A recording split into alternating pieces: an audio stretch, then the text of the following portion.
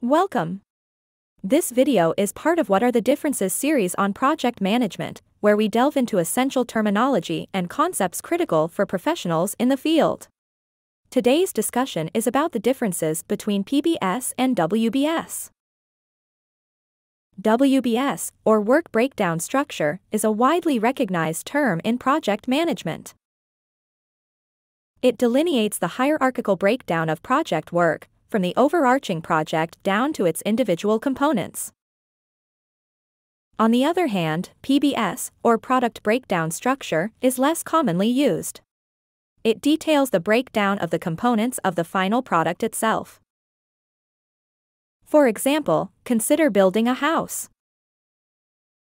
The WBS would outline the various tasks required, from design and construction to testing and commissioning. Meanwhile, the PBS would describe the components of the house, such as rooms, landscaping, and amenities. While Work Breakdown Structure focuses on the breakdown of project work, whereas Product Breakdown Structure emphasizes the breakdown of the final product's components.